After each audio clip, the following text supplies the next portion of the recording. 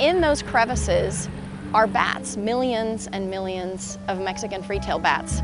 In Austin, people love the bats. They protect the bats, they're proud of the bats.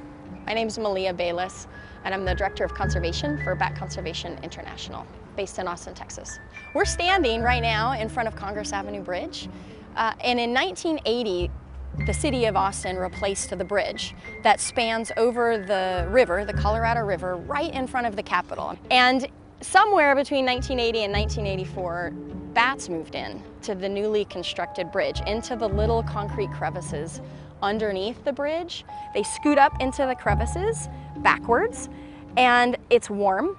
They don't have to thermoregulate. They're protected from predators, and it's a perfect place to exit, fly downstream, and eat bugs every night. So basically, the bats have found their perfect hotel. Bats are natural pesticides. They eat agricultural crop pests. They eat bugs that annoy us and bother our gardens. There are hundreds of people on lawn chairs and blankets with binoculars and their kids and popsicles, and all they're doing is waiting for the bats to come out. We do public-private charters on Lady Bird Lake here in Austin, Texas.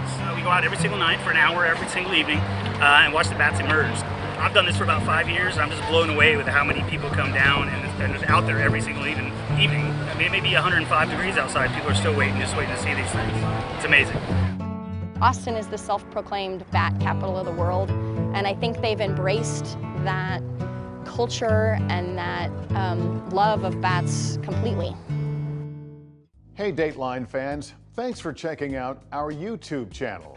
Subscribe by clicking on the button down there, and click on any of the videos over here to watch digital exclusives and original content from the creators of Dateline.